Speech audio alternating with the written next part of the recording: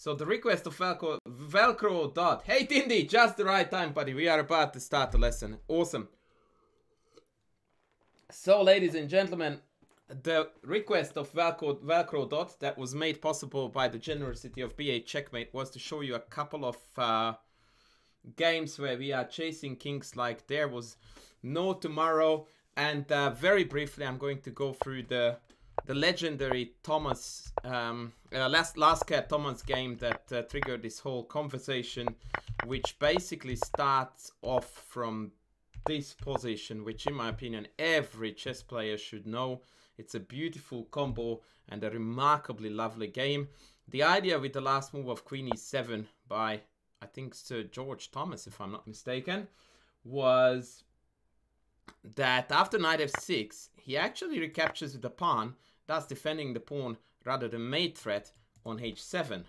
However, Laska, who by the way was not the world champion Laska, it's Edward Laska who played this with white, went, or rather chose a different route and took on h7 with the queen introducing this remarkable queen sack, where after king takes knight takes f6 double check, meant that the king was in real trouble. And of course after king h8 we have got an immediate mate, and so king h6 was forced, and now there's the check started to rain upon the black king that was forced further and further and further out into the open. And actually here h4 was played, but I must add that f4 is a faster mate, or at least as quick as this one is.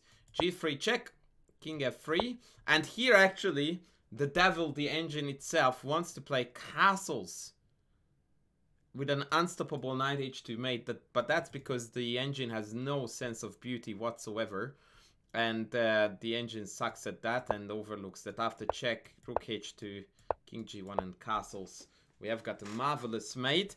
And the symmetry is beautifully stunning because the king walked from here all the way out to here, which is just too nice to be true. Now, as for game 2, and I need to keep in mind that I need to add these PGNs later to you guys to the chat. I'm going to show you one that is really not that well known, although I do believe that I have spoken about this at length at various platforms. And this is a trick in the King's Indian that actually Ivanchuk fell for once. Yes, Mountain Dude, in the previous game where I showed you, instead of castles, they played King D2, which was a bit of a blemish as far as I'm concerned. Yes, that's right. Yeah. So, this is a mainline King's Indian. And here... oh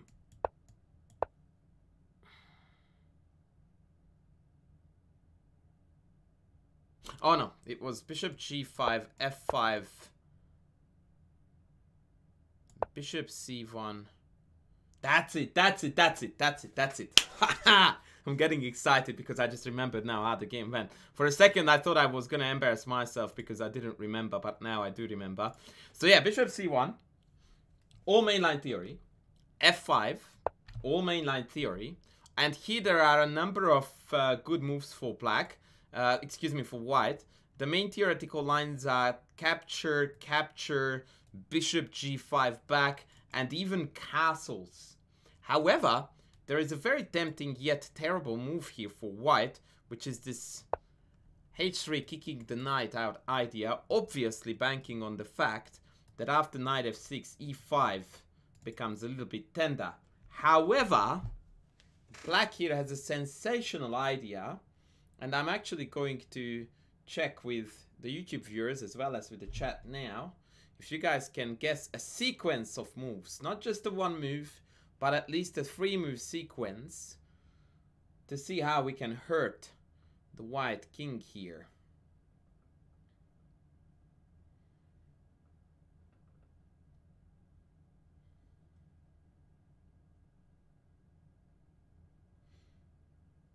I wish I could just go like, and now chat, pause and think, but I can't do that.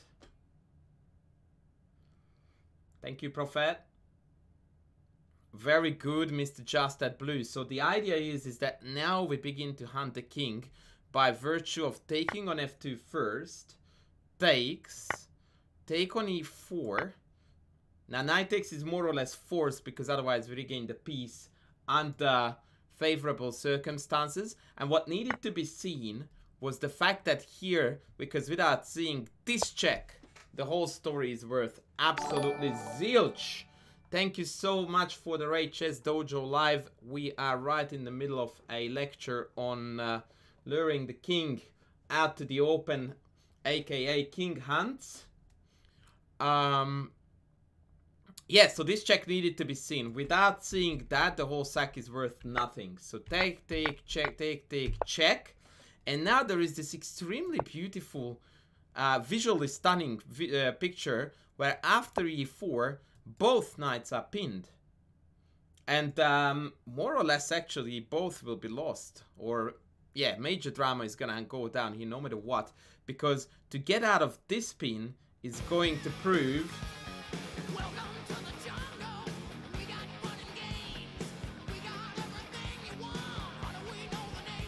Thank you. It's going to prove to be borderline impossible. And so black here is going to regain material with interest. Therefore, they tried to play here king e3. And now comes the second question of how do we continue the attack and the king hunt. By the way, just to plug my Chess Principles Reloaded courses on Chessable here, King Safety has a chapter on king hunts as well. So if you would like to know more about the secrets of this, then check out my Chess Principles Reloaded King Safety course.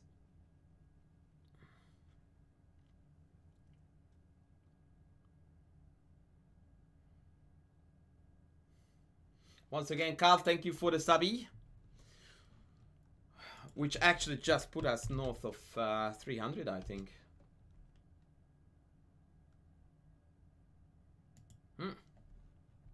So, what is the way to go? Oh, the prophet. The prophet is telling us the goods, indeed.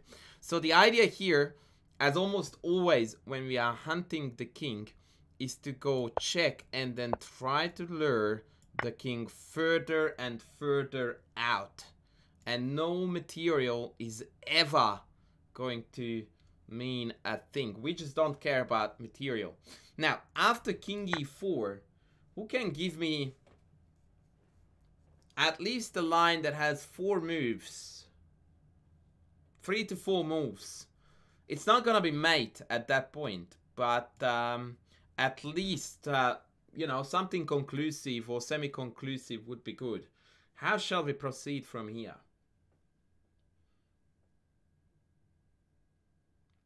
And once again, thank you to Kostya for the raid.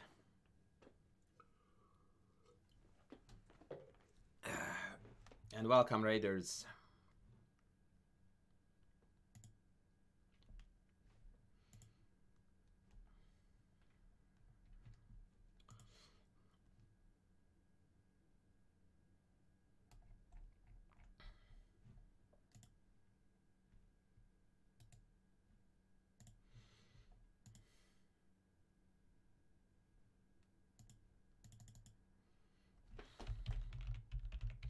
And because if I'm a champion at this streaming business, I just managed to close down the window where I'm watching the stream, so I have no idea about what the chat just said.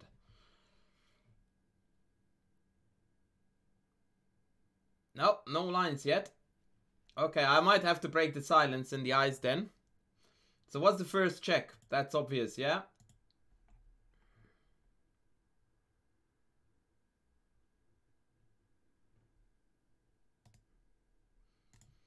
First check. Yeah, bishop f5 check, forcing the king to d5. What's the follow-up check? Yeah, we are very, very close. Okay, we are getting there. So the idea, guys, is that after bishop f5 check, which is the correct move, king d5, c6 check, king takes d6. Now, if you calculated the queen sack, so after bishop h6 check, when we played this, and here you start calculating the consequences of the queen sack. If you in your head manage to force this king to d6, you can simply conclude that there is just no way on planet Earth that this does not end in a mate. Okay, that would be a greater miracle than Magnus Carlsen speaking up about what the heck he's doing. So you can actually, I wouldn't encourage you to do that. I would encourage you to try to look deeper, but I most certainly would tell you that you need to develop a sense of understanding how safe a king can get or unsafe, that here you go like, there is no way that this is not mate, and I will calculate it when I get there. It's not optimal, but it does develop or help another skill of yours, which is the ability to tell things without calculating them out, such as, is this possible that this king doesn't get mated? Answer, no. Once again, my preference is if you can calculate it out, but if you can't, then you can't, in my opinion, in this case, not go for it because, well, I couldn't see it. Because a king on d6 just has to get mated no matter what. So, and as usual, you carry on with checks like there was no tomorrow. Now, after, you would be worried about the king getting out with this way. But you see, that's the exact point that even if it was white to move after king c5, knight check denies that. Well, I mean, no, you can't say that. That's an invalid worry. 100% invalid worry for two reasons. A, because it's black to move, and so you can do about that. And two, because I wouldn't see knight a6 check in this position is just, well, I hate to be the dude who tells you that, but that's not acceptable. So, after check, we have got four white king moves. Can you see a false mate against any of them? Let's try to deal with every single one of them. So if you see a line that ends in a checkmate against any of the star moves, type it in the chat, please.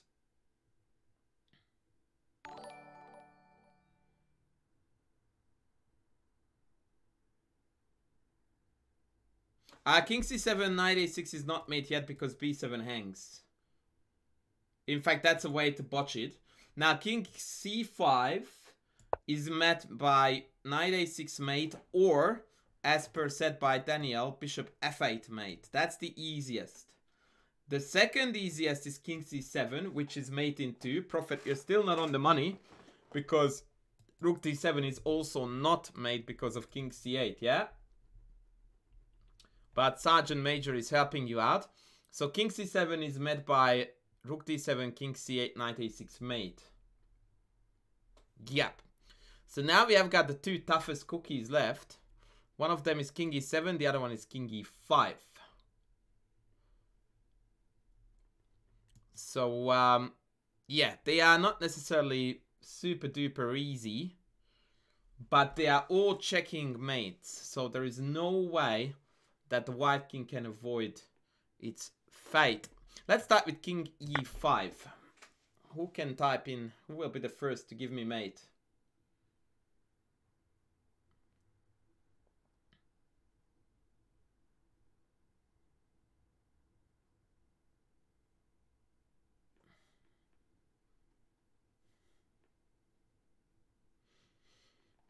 By the way, the Prophet typed in king e7, and that's a beautiful mate. That's not the one I would be going for. He went check, king f6, and then check here.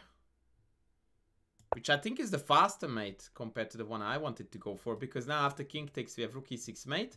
And if they come here, there's bishop f8, king down, and knight mate. Beautiful work. So that's done dusted with king e7. So the only one left is king here. Now don't forget, Velcro, that after knight d7, we have got king d6 back. So there is more work needed to be done there. Not to say that knight d7 is wrong or anything. It's to say that that's not mate. We need a full line.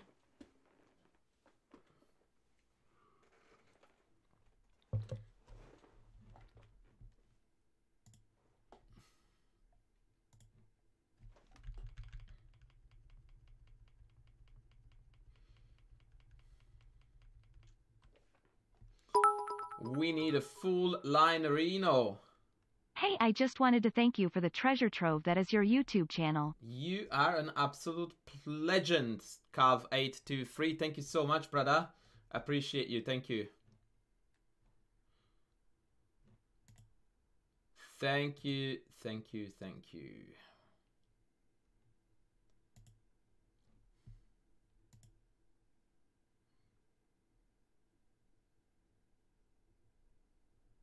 Daniel, your solution is actually correct. Although it's not checking all the way, but your objective is to get a mate, and you pull that off beautifully. So I definitely give you the full marks for that. So after king e5, check king d6. There are myriads of ways to give a checkmate by force. My favorite one was knight c5 check because it's so cocky. With the idea that if king takes, then bishop mate here. If the king goes to c7, it's mate here. If the king goes to e7, it's still mate on d7. And if the king goes here, then we have got check. And now the whole party, or the whole crew, is rather joining the party. And again, king here is met by mate, and king here is met by mate. I'm not claiming this to be the simplest, but it's definitely one that goes with checks all the way. Daniel wanted bishop f8 check, king c7, and then rook a b8 with an unstoppable rook c8 mate. And yeah, nothing wrong there. Nothing wrong there. And that's it. That concludes this game, which is also an absolute beaut. And probably I will make this the main line because I don't know when I'm copying out the... I think when I copy out the PGM for you guys, I think it does come actually with the variations. Let's have a look. Yeah, it does actually. So that's for you, Velcro. That's for you. And now, how do you develop the idea that the position was definitely mateable? I mean, look, it is a level of intuition that exists in everyone. It is just a different... you have that sense at different points. So I guess for you, you had a sense that this had to be mate. Whereas for me, I already knew it here, that there was no way that this can get away. It's a bit like just, you know, the law of... I don't know what to call it. Large numbers or whatever. Like it seems completely unfathomable that a king that is meant to be here, 6 rank away from safety, surrounded by black pieces, could possibly not get mated. That just would be so wrong on so many levels. I would almost say that the game is flawed if this is not a guaranteed mate. But the more of this you see, the better understanding and feel you develop for these sorts of things. Alright, let's move on to next. I think I'm going to show you 2 more. Now, I really am not sure if I will remember this correctly, so if I choke up on this,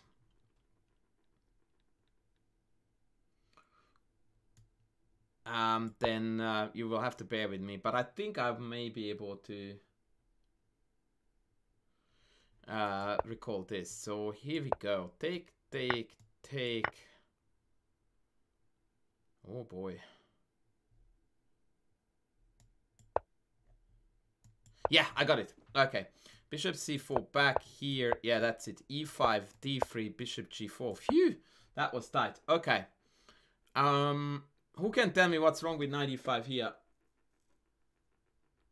It's Jackal. Puzzles are one of the best, but for example, pawn ending calculations, solving studies, and just general solving positions that have a lot of forcing lines in them is a very good way to practice calculation.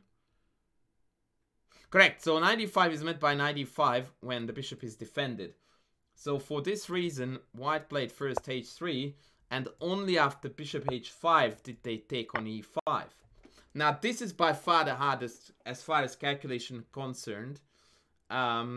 among the examples I'm showing you, because as you will see in this game there will be actually quite a number of non-checking moves. But let's lure the king out first as far as we can. So can someone give me a sequence here that will bring the black king out to the open?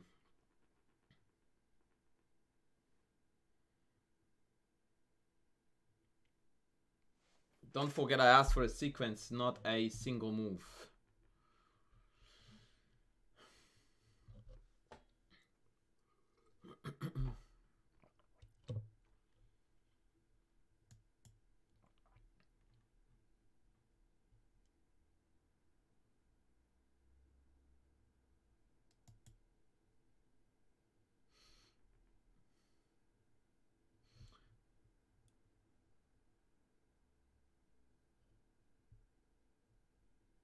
Very good. So Prophet is typing in the line that I was really hoping to get. So the first major crossroads, I suppose, is where we get to king e7, bishop g5, king d6, knight e4 check, and king takes e5. This is a very important juncture because a lot of people would here do one of two things. One, go like, uh-oh, we lost another piece, this is not gonna work, and they just discard it, which is one bad way to not to do this, which by the way is fundamentally the best way to play the game. Or two, they would think, and I'm not gonna blame them for this by the way too hard, they would think that after f4, king f5, it's a forced mate with g4, which for you now to see is super easy, right? You just see that this is not made because the bishop takes. But remember that when you calculate all this from here, it's not something that would be difficult to overlook because your calculation starts here with knight e5. So you had to see all that shebang until the king walked out to e5, and since you had obvious checks to continue the calculation, you do so, and then you go like, uh-oh, king f5 is mate, and king d4 will be met with mate 2, which I will show you. And so you pull the trigger. Whereas the reality is that whilst this is fully correct, there is actually no mate here. However, there is a mate after f4, king f5, which is what?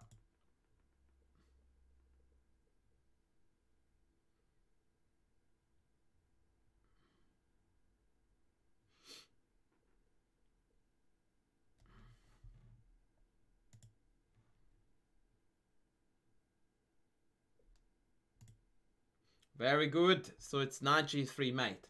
Now many of you already are typing to me that, okay, but there is king d4. What then? Now two things that we need to note about this position. One, this would be a good point to call it an almost certainly black is not going to get away with this evaluation because they just shouldn't. And I'll tell you why. Number one reason is the fact that even if it were black to move right now, the black king can't go backwards. So even if it was black to move now, I could not play a single move that would allow my king to go back next. So these three squares are covered respectively by the knight, the pawn, and the bishop, and black can't influence any of these three or take or hassle or call it whatever. So what that means is that here we have got two moves to mate black. And the first idea that comes to mind is king d2 with the idea of an unstoppable mate of c3, which is a gorgeous checkmate. But unfortunately, after king d2, black reigns the party big time with bishop takes c2. And oopsie daisy, we are going to lose. So the correct move here, unbelievably, is to simply eliminate the bishop and thus renewing the threat. And this is a really scary move to play because now it's black to move and yeah, you feel like there is so much they can do to avoid the mate. But the reality is that again, we managed to force the king too far out so that this is past the point of no return. I don't think c3 works here because then after king takes d3, all of a sudden one of the most important attacker is actually under attack. So rook takes is a problem. The point though is that after this, now obviously we are threatening with king d2 and mate on c3, but black has defenses against that, so they are going to take on g5. Right, and now the mate is still, how do we do this exactly? Now the game ended with c3 check, obviously forcing again the king deeper and deeper in to enemy territory. This is our bread and butter. And here, according to the engine, the cleanest way is to simply take the queen and then go for mate. The game continued with castles. And here, white has got a mate in 3 threat. Can we spot the mate threat?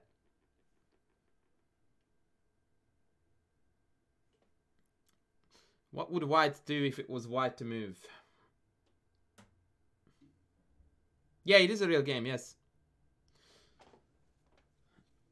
It is a real game.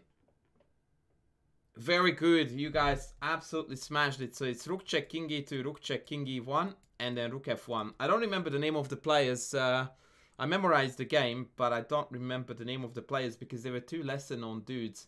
From the... Yeah, somehow it tells me that I assumed at the time when I read that book that it was Serbian players because of the names. It's in... sorry.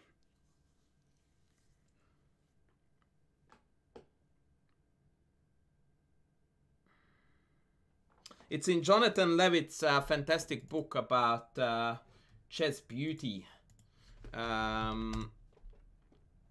So yeah, that's where I saw this game first. Secrets of Spectacular Chess. That's it. That's one of my all-time favorite books. So, the correct defense here is the absolutely astonishing Queen c5, which by the way wasn't found in the game. In the game, they played actually Queen h4. And got promptly mated by the exact staircase motif. Note that Queen f4 is mate in 1. And if knight d4, second best defense, then we calmly take this, retaining various mating ideas. So yeah, this is gonna be painful for white. So here the idea is simply rook f2 and then how do we mate them though? Okay, let's play a pass. I'm curious how the engine wants to finish it. Another pass and then rook e1, king d3 and then rook d2 mate. Okay, fair enough. So as you can see, it's a long-term drag here a little bit. The fact that the knight is hanging is irrelevant because black is still ahead in material. Like, we absolutely have to finish this game with mate or, yeah, gaining significantly more material. So as I said, the astonishing defensive method here against castles, which was not the best move, is Queen c5. And the idea is that now if you try to do the staircase, it's a discovered check and a big whoopsie daisy. But now the engine finds out that after rook f2, there is no adequate way to defend against the mates again. Ouch! So if I play a bozo move just to demonstrate the idea, then comes knight g3 and knight f1 is unstoppable. Wow! Thank you, Mnakar. The idea is that you will get there in that speed as well if you do those exercises frequently. Yeah, so it turns out that actually this is force mate too, so I just needed to leave the engine on long enough to recognize that this is mate. Once again, the theme was the exact same, which was that we sacked the queen, lured the king out to the open, and then we just went in for the kill. So that was game number 3 now, I believe. I hope that Velcro is still here, by the way, because, yeah. So that's for you, Velcro, again. That's the next PGN. And the last game I'm not going to even pretend that I remember. Although this comes from the exact same book that I was referring to. This is one of my all-time favorites, actually, when it comes to king hunts. And again, I'm going to show you the entire game, because I like them to be seen from the beginning in their entirety. Oh, shoot, you didn't see what happened there. You did not see what happened there. Spoiler alert. Spoiler alert, you did not see any of that. So this game was played by an English, I think, grandmaster called David Norwood, who I always find very funny because I don't remember which platform. I think it was on ICC. I played a fair number of games against him, and his username on all platforms, I think, is Dave No Good, which I find quite funny. So this is Dave No Good playing with the white pieces. And I'm going to breeze through the opening / early middle game to cut to the chase. So very weird King's Indian attack occurred where black just castled queenside. And so now we have got this weird scenario where technically white should be attacking on the king side and black should be playing on the queen side, but the respective king's positions make it, let's just go with risky.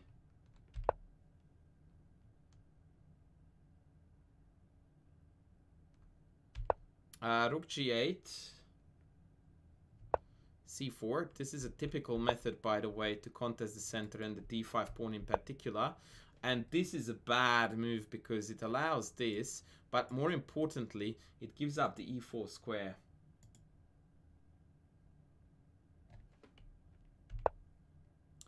b4, pawn sack, g6, take, rook b1, h5, 94. We are getting there, ladies. We are getting there. Take, back, take. So black's attack was complete bluff fest. Black has got nothing and is dead lost here. And now comes the real story. Check. Bishop kick out. Queen e7.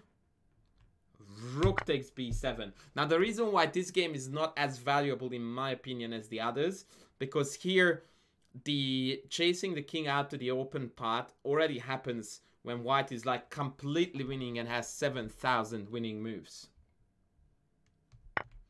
So king b7, queen e4. For the record, check was a much better move, but I think he saw the idea that was going to decide the game, and that was f5. And now comes the king chaserino. Obviously, you guys all are super excited about the possibility of queen takes c6. So let's see how far we can calculate this story.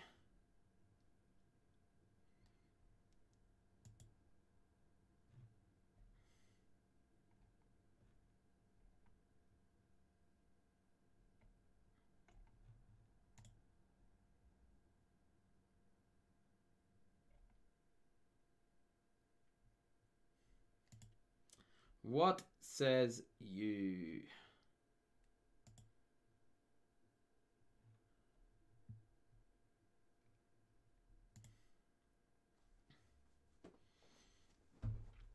Tuck, tuck, check. How far can we force this king?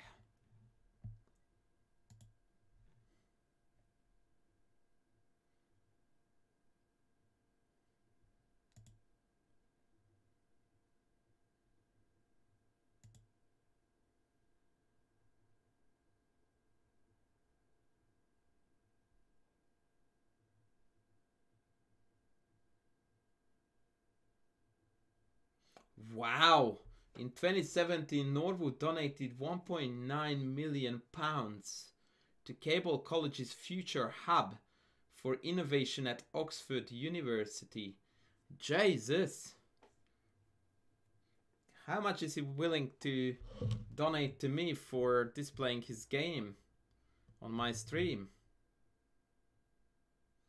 No one cents. If you were my student, I would be having a massive go at you for not calculating checking lines. Rook b1 is a non-check, and as such it does not fly. I know that your idea was a marvelous knight d4 double check checkmate, but I have got moves like e5, which is going to shield the diagonal of the bishop, allowing black to walk away. Okay, Insane Lonely Bear, you are very, very, very close. So that is a good piece of calculation there. I will play this out. Insane Lonely Bear went check, correct, check, correct. Only move, check, correct. King a6, check, correct. King a5, and this is where you went wrong.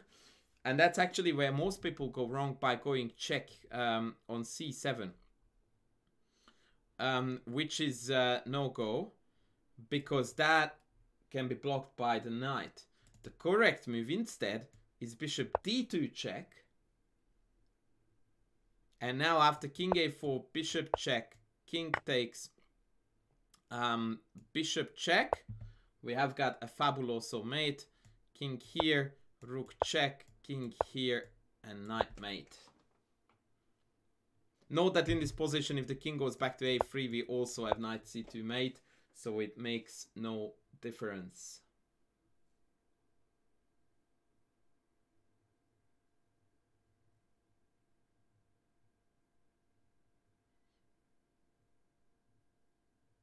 Not bad, eh? Not bad.